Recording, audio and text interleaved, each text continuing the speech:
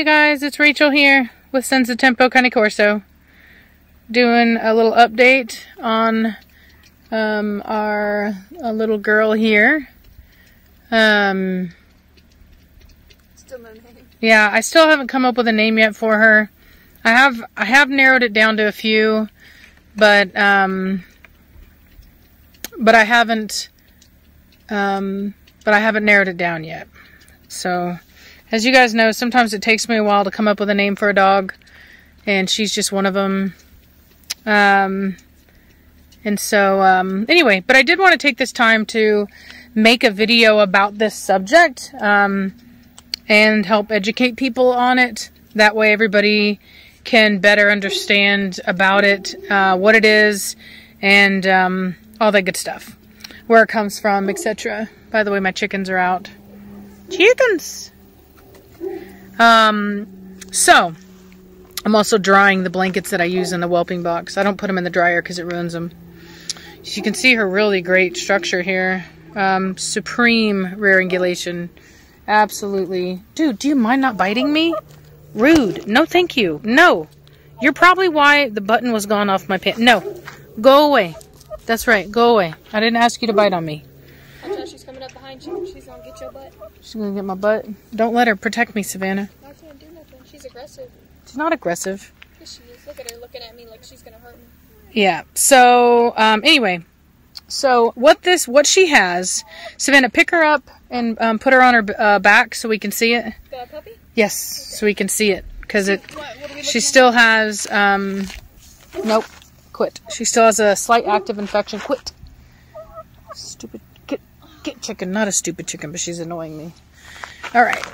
So I'll show you guys what we're looking at here. Hold on. Not just that way, Savannah. You got to support the body. There you go. Hold on. So, if you can see here, do you see this? Oh, I know. Burping. So you can see it's even on her. It's even gotten on her leg there. Just hold her tight. Hold on. You got to support the whole body though. She's going crazy. Yeah, she's going wild. Right. Okay. So you can see it on her leg here and down here. Okay. She needs a bath. I'm gonna give her a bath. Yeah. So that's called vaginitis. You can let her down now. And it's actually, in her case, it's called puppy vaginitis, which is actually extremely common. Puppies can get it. It's basically just a bacterial infection. Puppies can get it for a variety of reasons. It is contagious, so they can get it from other dogs. So, for example, she was transported in a carrier, and the dog that was in the carrier before she got in the carrier could have had it. Or she could have just gotten it on her own. Could have been the stress from travel that caused it. Could have been just her licking herself. Sometimes they'll say that whenever they lick themselves a lot, they get it. So there's just a variety of reasons why dogs get it. Sometimes there's no rhyme or reason. They just get it. So it's not something that is the breeder's fault. I've produced puppies that have had vaginitis before, so it's really not a big deal. But anyway, it happens, you know what I mean? And so the problem is because it is a bacterial infection, it's basically an overload of the bad bacteria. Because of that, I can't have her around the other dogs because it is contagious and we do have pregnant females. And so, and puppies. And so it requires antibiotics to get rid of in a community environment. Otherwise, it'll keep getting passed around. And for those of you that have been watching for a long time, I actually had a real big problem with vaginitis in my kennel where I kept having dogs get it, and in particular pregnant females. So I kept having to put dogs on prescriptions of cephalexin. My vet has her on something else. What is it called? I don't remember. Let me look real quick. Yeah, it's not cephalexin. I thought for sure he would put her on cephalexin, but he didn't. And sometimes dogs like get it chronically. Like I had a puppy out of Blondie's litter that had it chronically, and we tried to just kind of, because they only have the one dog, we basically told him, hey, Clavamox. Okay, so yeah, so she's on Clavamox right now. So anyway, so So she's been on it for a while. I don't think it's working as well. I think I'm probably going to take her back to my vet and have them prescribe something else. But having said that, some puppies do just get it chronically. The puppy that I had from a Blondie puppy that I didn't have, that the people bought her had her. She had hers chronically.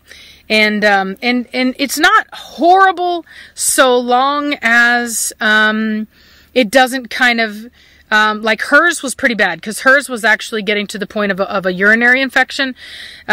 She was uncomfortable.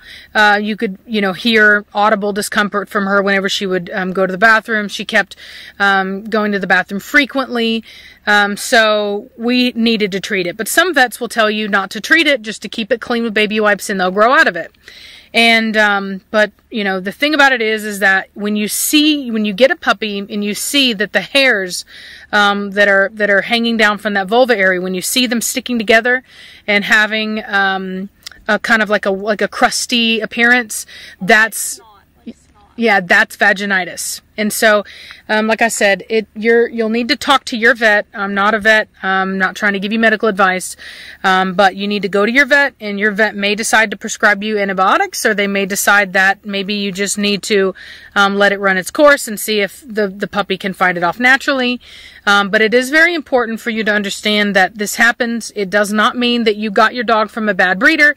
It doesn't mean that the breeder, kept the puppies dirty or anything like that. It just means that, that the puppy has a bacterial infection. And yes, you sweetie. Yes, you are, sweetie. And sometimes, like I said, sometimes dogs, I know, sugar. Yes, I do. I know. I know you're a good sweetie. Yes, you are. You like that Farmina, don't you? You like that Farmina. It's good food. Yeah, it is. It's good food. And so basically, so yeah, so, so like I said, very, very important that you just understand that this happens. The female body, whether it be dog or human, is very complicated. There's a lot of working parts, and there's a lot of stuff that has to remain in balance for everything to be healthy. And so this is just one of those situations where things got out of balance, and now we're trying to get her body to balance out properly. And it's just going to take some time. So because of the fact that we have pregnant females right now, that's why we have to keep her separate. If I didn't have pregnant females, I wouldn't be as, worried about it. Because the other dogs, even if they catch it, they'll kind of even out. But vaginitis can jeopardize a pregnancy. So that's why she does have to be... Yeah, we don't want to be medicating our females right now. So that's why we do have to keep her separate. It sucks, but she's fine. She does get outside time. She gets time with us. So she doesn't get pack time, unfortunately. But she is, like, even in our kennel room, she is around other dogs. So it's not like she's not, getting socialized with other dogs. And to be perfectly honest with you, she's so small that she really couldn't be playing out here safely anyway. So like I said, she's not really missing out on anything anyway, because, yeah, even Zoe, you guys know, I was talking about it. Like, I don't even feel comfortable having Zoe out here, because even she keeps getting injured. So you could imagine a dog as big as Zoe. If we're having to be careful with her, you could only imagine, what we're having to do with this girl here. But seeing as how she's been on the antibiotics, how long now? It seemed like a week or so.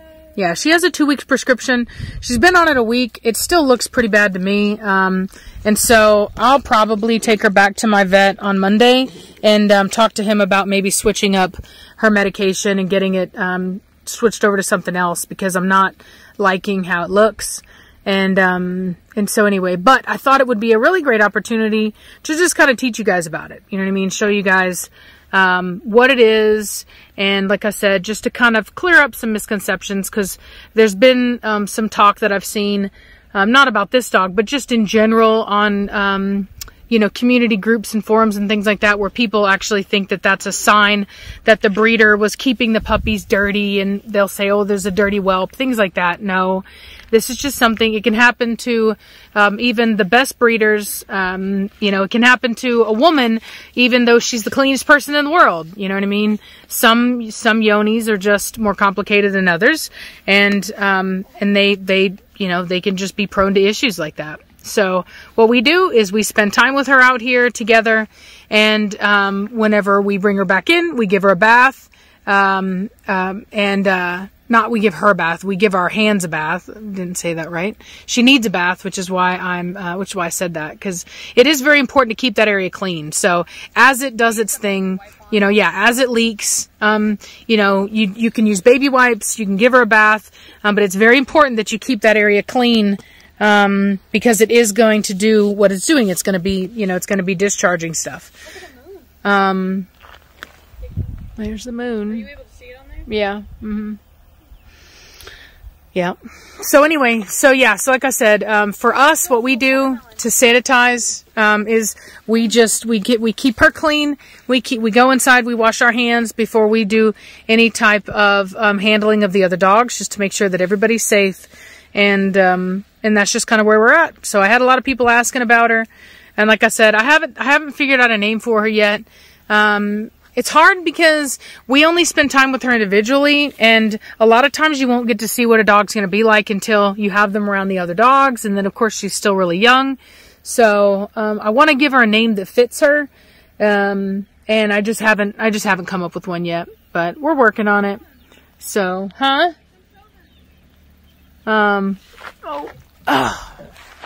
think I've already did a video showing the watermelon. So we have new watermelon. The one that we had, Savannah picked it. It was bad, like I said, it was rotten. The chickens ate it though, so. Yeah, the chickens ate it. We fed it to the chickens. There's one right there. Yeah, we have one right here. There's a couple tiny ones like this one. There's a watermelon. Look, there's a couple tiny ones like this. A couple tiny ones? Yeah, Oh, wow. a couple of these. Oh, cool. Sporadically around, and then there's another big one like that. Well, semi-big. Yeah, it's growing. Over here.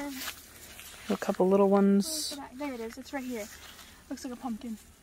Oh, cool. I didn't even see that. Very cool. So that's awesome.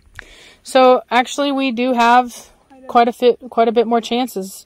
That's so weird how we only had the one for so long, and all of a sudden it's like, watermelon! Oh, look at my hand. Chiquita! An ant just bit me, and look, it's already reacted to it. Oh, yep. Mm-hmm. Fire ants. They'll get you. They get you. She's a cutie. Mm-hmm. Yeah, I had a name picked out that, come on. Come on, chicken. Good girl. Good girl. Come. I had a name picked out for her, but it rhymed too much with all my other, I keep doing these like Vitani and Velocity and, all these, yeah, Blondie and all the, you know, and I'm just like, I can't do that again because I get confused, and I think the dogs are going to start getting confused. Saying different names. Yeah, literally. So, yeah, so I have to think of something else. I can't do that. But anyway, it's getting dark out here. Hope you guys are having a good day. Hope you enjoyed your little update of our little Scandifio puppy. Super excited about her. She's looking really good. And we're very thankful to Scandifio Cane Corso for her. Her father is an absolute legend in the making, and he's still just a pup. So, so anyway, yeah, so we're really looking forward to what we can do with her. Hey! So anyway, yep. Hope you guys are having a good day, and we'll talk at you later. Bye!